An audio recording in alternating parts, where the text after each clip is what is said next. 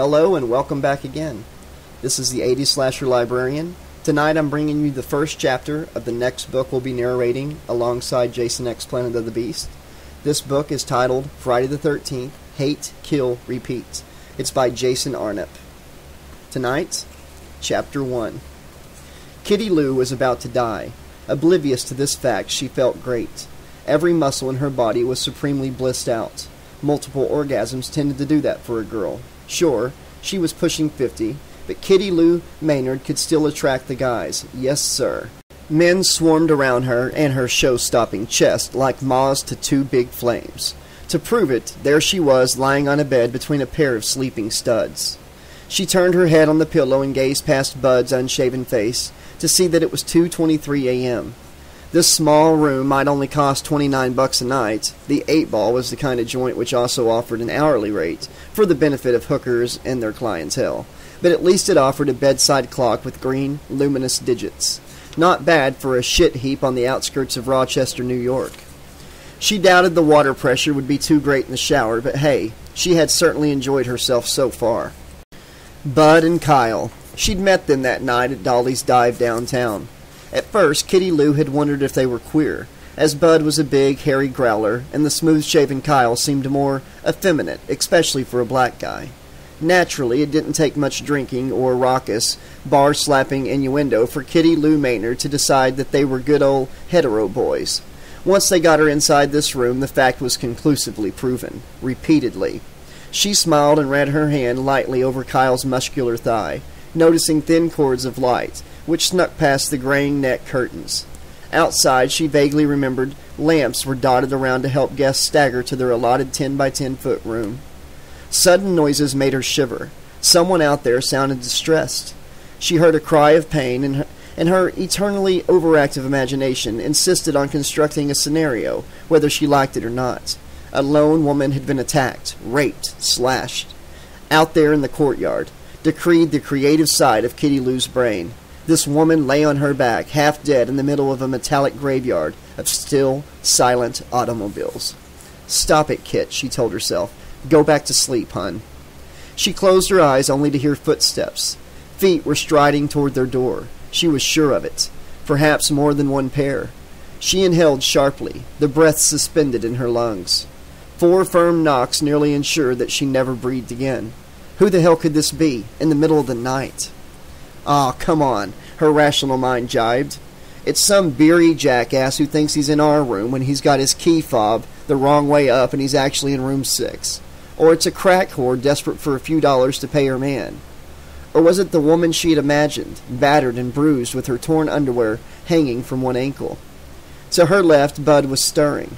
The smell of his alcoholic namesake emanated from him like nobody's business. Was he only called Bud because he drank the stuff? She didn't care. She just wanted him to answer the damn door. Was that knock on ours? He mumbled, his eyes shut. Yep, she said, extending a hand to ruffle his short, gel-spiked hair. Be a doll, and see who it is, would you, sweetie? Bud groaned, swiping her hand away. She remembered that she didn't know him from Adam. She knew his dick far better than his brain. Still, in all likelihood, they were the same thing. Go on, Bud, said Kyle to her right. Do the right thing, man. He chuckled into the pillow. Bud exhaled heavily as he sat up, muscles pulsing as he rotated on the bed. Why me, dude? You're nearest to the door, came the muffled reply. Bud grunted, then slapped his feet on the floor, pulled his jocks back on, and yanked a t-shirt over his head. 4 more knocks on the door, louder. Jesus, said Kyle. I'm coming, yelled Bud for the 3rd time that night, yelling way too loudly. He was clearly a man with a hair-trigger temper. Kitty Lou didn't like that quality in a man these days. It reminded her too much of Jerry. Hadn't she finally left that punchy bastard to live the free and easy life she'd always dreamed of? Oh yeah, guys were always sweetness and light when you met them in a fucking bar. But as soon as they'd parked their porkmobile, it was a different story. Bud was standing, his Lakers shirt hugging him in a most complimentary manner. Kitty Lou couldn't help but notice, again. He grabbed the door chain and slotted it into the latch. As the door opened, a 6-inch strip of light shot across the floor and part of one wall. Kitty Lou couldn't see who was out there, just one side of Bud's disgruntled face. Bud didn't like the look of those people at all, even if they did look terrified. They closely resembled the kind of highfalutin folk who had looked down their noses at him his whole life. Was it his fault that he couldn't read or write? Nope. They both looked about 40, he judged. The guy had receding blonde hair, his tanned forehead beaded with sweat. He was all clean-looking and cultured, wearing a spotless suit like some kind of swish encyclopedia salesman, or cocktail bar faggot. The lady with him, she wasn't too bad a piece at all, Bud considered, briefly flicking his eyes up the length of her, blonde, dolled up in the nines. Very glam, or she would be, if pain and fear weren't etched across her face like tattoos.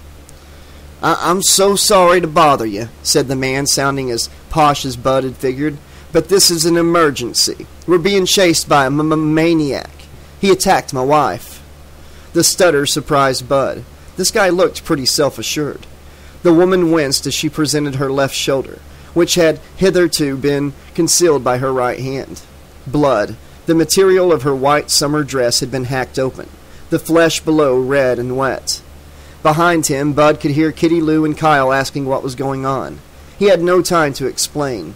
Even if these visitors weren't his kind of people, the bastards clearly needed help. Why did they have to pick this room?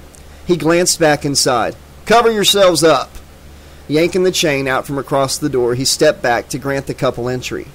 Once they were inside, he swung the door until it was almost shut, sticking his head out through the gap. The motel's sparsely populated parking lot looked like an oil painting. After running his eyes around its entirety, paying special attention to the patches of shadows which lurked between vehicles, he closed and locked the door. "Oh my," said Kitty Lou. "But why didn't you guys go to the front desk?" As she spoke, she wondered why the pair looked vaguely familiar. "We didn't see it," said the woman, her delicate features taut with pain as her husband tenderly examined her arm. "We're not staying here. We were attacked in our car, out on the freeway." "This guy came out of nowhere, with what looked like a sword," continued her husband. "When he went for Penelope here, I managed to fight him off, and we just ran blindly over here." Bud furrowed his brow and leaned against one bedpost. "Did he follow you?" The husband shook his head. "We didn't look back." "Oh my fucking God," breathed Kyle. As he said this, both of the newcomers turned their heads to face him. They were glaring. He involuntarily dropped his jaw, amazed that they could find time to be offended by profanity at a time like this. "It's 911 time," said Bud, reaching for a chunky telephone on one bedside table. "Sure," said the husband, finally breaking his gaze away from a bemused Kyle. "I'll do it. I know what happened." His eyes were glazed as though focused on nothing at all. Kitty Lou thought it looked like shock. The room's occupants sat in silence as the man whom they quickly came to know as Norwood Thawn got past the operator and briefly outlined the situation. Then he gave them the 8-Ball's address. By that point, Kitty Lou had almost entirely dressed herself. As much as she loved men in uniform, she didn't want to be naked when the cops arrived. Truth be told, she was afraid that they might assume she was a working girl, spending the night here with 2 guys. Typical. Her first threesome and this shit had to go down.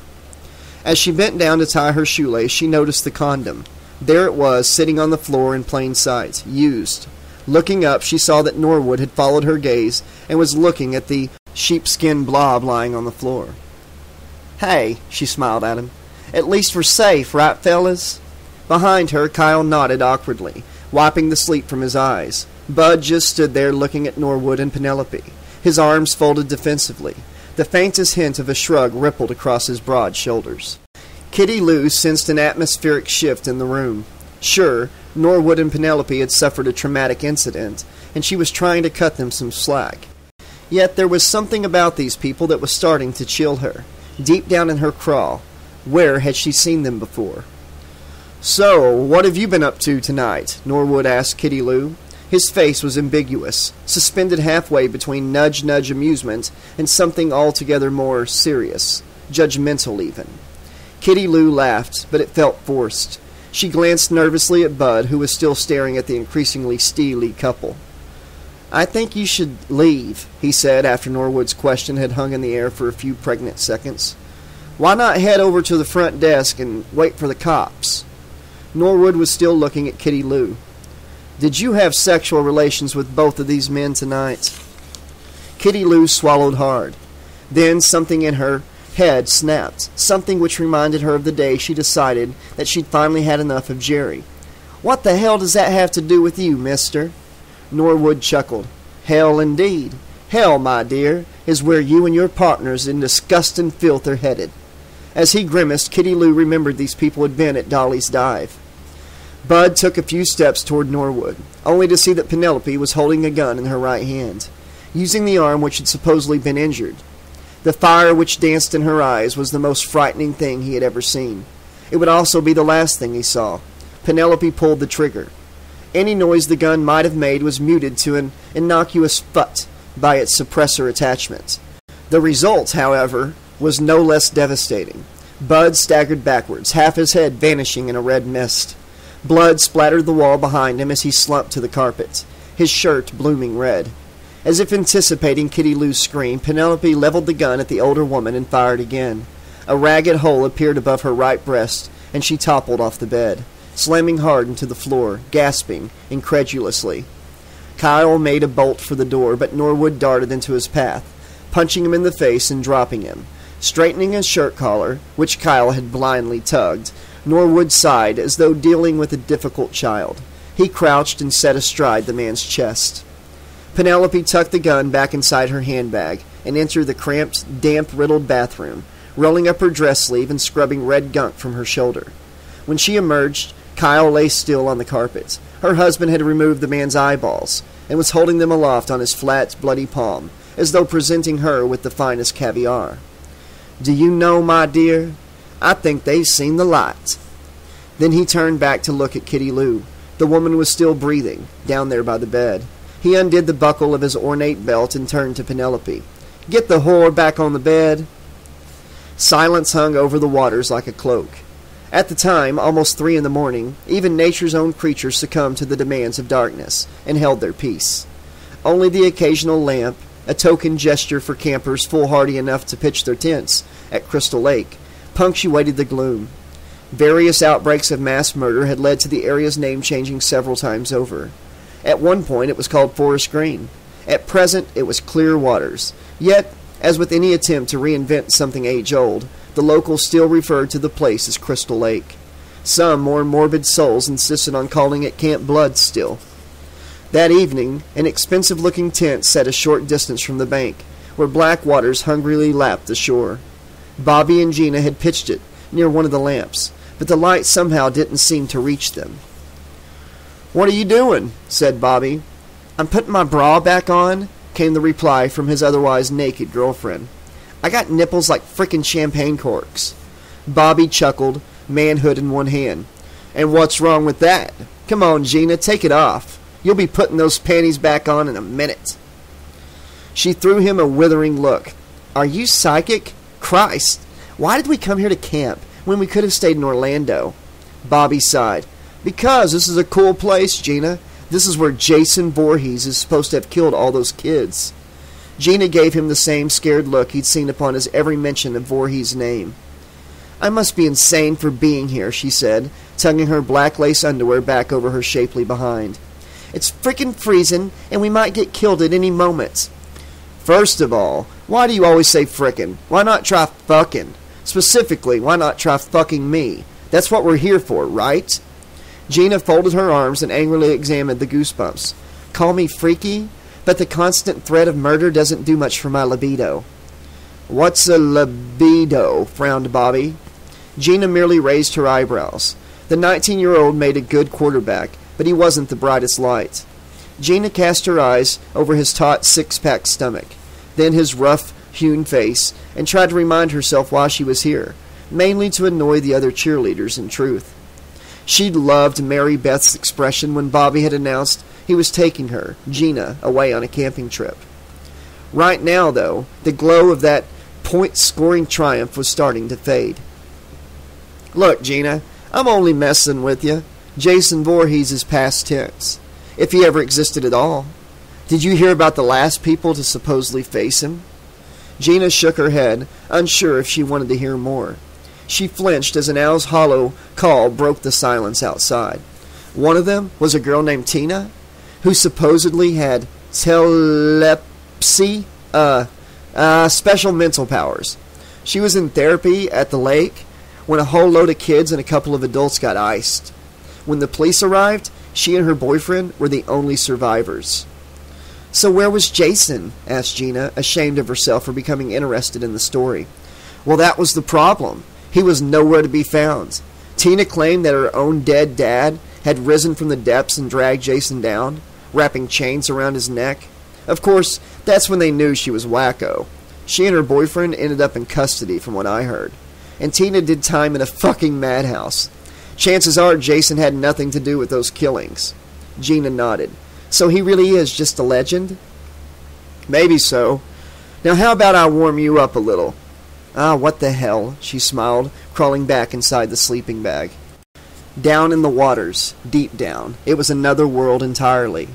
Fish floated serenely above the lake's bed, effortlessly negotiating their way through both nature's obstacles and man-made debris. To them, it was like any other expanse of water. Apart from the breathing, the low, rhythmic evidence that a heart pumps somewhere within this labyrinth. Inhale. Exhale. There was an edge to it, a dark, foreboding temperament, like a bulging boiler ready to explode. Inhale. Exhale. The sound buzzed sluggishly through the water, giving every sentient life form pause for thought. An alien was living in the center of their kingdom. Some of the lake's creatures were smart enough to register its location, judging by the sound waves, and give it a wide berth. Others were brainless, careless, or both, so traveled wherever their fancy took them. These latter creatures would venture into the intruder's vicinity and momentarily sense the all-consuming throb of death and decay. Then they would twitch gently as they sank to the lake's base, weighed down by evil's crushing might, landing on top of a pile of equally dead acquaintances. Sitting amid many such rotting flesh heaps was the source of this malevolence. From a distance, it looked like just another bump on the lake's floor. If you were in a position to look closer, you would observe that the bump looked very much like an upright head, or at least it appeared to have eyes and a mouth. Closer still, you would see that the face was uglier and more twisted than you could have dreamed. Dangerously close now, you would look at the single eye, that wide, furious eye twisting next to a dead socket. Then you would turn and frantically swim for the surface, the things breathing now seeming to rattle around inside your own skull. Inhale. Exhale. Inhale. Exhale. Inhale. Exhale. Halo Harlan's gaze burned into the ceiling. Tears clung to her cheeks. To her left, Trey lay shrouded in deep sleep, aided by far too much alcohol. For the first 6 months of their relationship, Halo had thought that the booze was a calming influence, that it somehow tamed the beast within him. After all, he always seemed happy with the beer in his hand. But she was starting to wonder. The last few times Trey had raised fists to her, he had been drunk. Tonight was the worst example yet. They had finished eating the dinner she'd cooked, a special treat, hamburgers made from real ground beef, topped with onions and served in slightly toasted buns. The trailer didn't offer the greatest of cooking facilities, but Halo liked to think she made the most of them, just the way her poor mother raised her. By the time their plates were emptied, 6 or 7 empty beer cans were cluttering the table, only one of which she had personally drained. Trey was slumped back on his chair, having seemingly enjoyed the burgers. Yet there was that terrible look in his lazy, glazed eyes, a stomach-churning combination of paranoia and supremacy. Halo was never too sure if Trey actually liked women, that was to say, respected them. But at times like this, it was obvious that he had issues. Still, Halo told herself most days, very little about her was worth respecting. What had she done in her 19 years on this planet to earn respect and love? If her own father couldn't see any worth in her, and he had made those feelings perfectly clear by leaving the family shortly after her arrival into this world, then how was the rest of mankind supposed to spot any redeeming qualities that he'd missed? She knew that it wasn't strictly rational to assume that her dad, a man she knew only from photographs, had flown the coop because of a newborn child he hadn't even laid eyes upon, leaving her in the care of her older sister. But it was how she felt nonetheless. She couldn't help it. That sense of futile worthlessness had stayed with her for as long as she could remember, and showed no signs of receding. Maybe that was why she was proving so slow to make something of herself and get a job. Maybe that was why she was forced to live with a man like Trey. "What are you fucking looking at?" She would have placed a $10 bet on Trey saying those exact words when his mouth finally opened. For some reason, the sentence seemed hardwired into his brain. Whenever one of his dark moods came on, he was her third boyfriend overall and the worst with whom she had cohabited. He was not, however, the first to become aggressive with her. She was starting to believe that there was a simple reason for this. She was a naturally annoying person. "Wow," he said mockingly. "You can cook. Well, ain't you just the saint? Halo, sometimes you're just way too damn smug." Smug? As far as Halo was concerned, she had been fighting a losing battle to avoid registering fear, let alone looking smug. Her voice trembled as she spoke. "Darling, I'm not smug, baby. Maybe you've had too much to drink." "Drink? Is that it? Well, fuck you."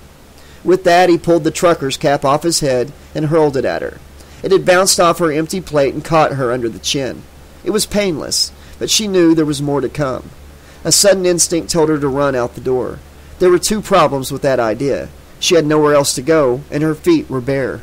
Like Trey was going to politely stem his rage while waiting for her to dress for escape. Instead, she placed the cap on the table beside her plate. "Trey, darling, don't be this way. We're going camping tomorrow. Isn't that a good thing?" "Yes, darling, it is," he said in an ambiguous tone. Was it sincere? Was it sarcasm? The boundaries blurred horribly when Trey was like this. "It sure is. I just wish..." As she waited for the rest of the sentence, Halo listened to her own heart beating 1, 2, 3, 4 times. "You wouldn't think I was so fucking stupid." He stood up, the feet of his chair rasping back across the cheap tiles. Gulping hard, Halo followed suit, backing into the kitchen. "Trey, darling, what's the matter?" Then a terrible grin was upon his face. The grin which oh so cheerfully announced, "You're going to get it, bitch." Strangely enough, his regular smile had been one of the things which initially attracted her to him. When Trey looked genuinely happy, his sky-blue eyes danced, and he looked like a movie star, albeit one playing a heavy metal lumberjack in a low-budget flick. "I saw you looking at Duke today when he came over," Trey hissed. "I fucking saw you, Haley." Halo shook her head. Common sense screamed at her to tell him that it was actually Duke who was always coming on to her. She had been dying to blab for weeks now, but she knew that either pandemonium would result or Trey would brand her a liar, rather than believing that one of his best friends would try and bone his girl.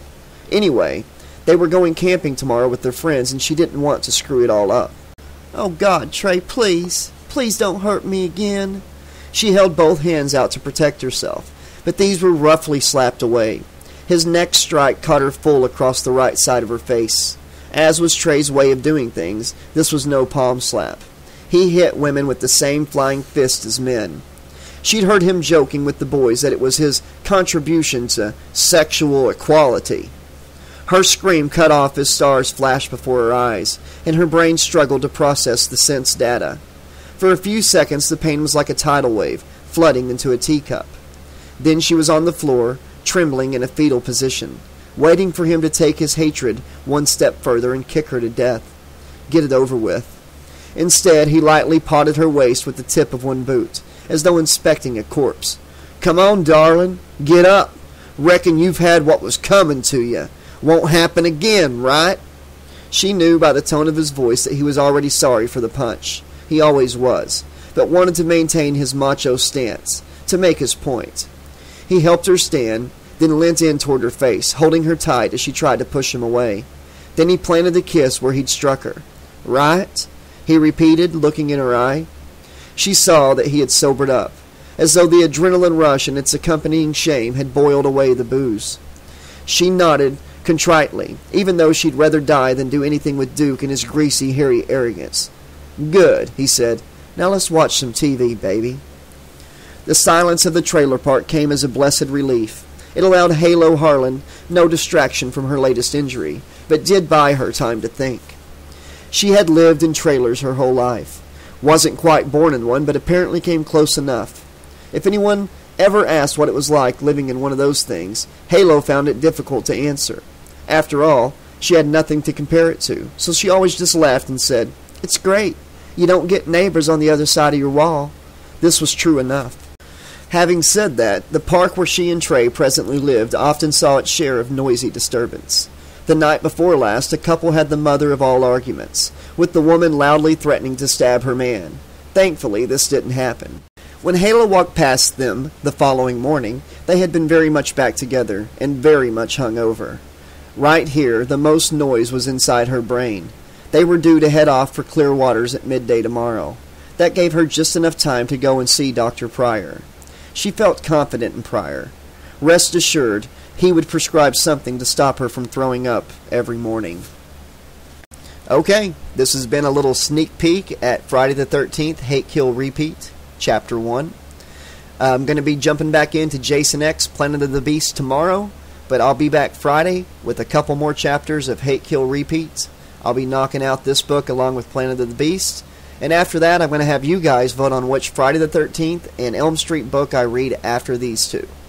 Hope you're enjoying it so far. I gotta say, so far, I'm at least digging the fact that the author has definitely seen the movies, especially Part 7, and I can't wait to see how he ties this into that movie. I'm glad that he isn't another guy like Paul A. Woods, the writer of Hell Lake. It seems like this guy might actually know how to write a Jason novel. So I've got high hopes for this one. Let me know in the comments section down below what you think, or let me know on the Facebook group page what your thoughts are in this book, what you're hoping for, what you think this book might lead into later in the book. Let me know. Also, take the time to please click that like button. If you haven't done so already, please subscribe. Once we hit 500, and we're knocking on the door of 500 subs right now, once we hit that, I'm going to do a double book giveaway on here. Click the bell so you always know when new chapters are dropping. You've heard my Freddy impression. Pleasant dreams! Here's my Jason impression. Hope you enjoyed it. Till next time, this has been your friendly neighborhood 80s slasher librarian saying, thanks for listening, and whatever you do, don't click that thumbs down button, because... It's got a death curse!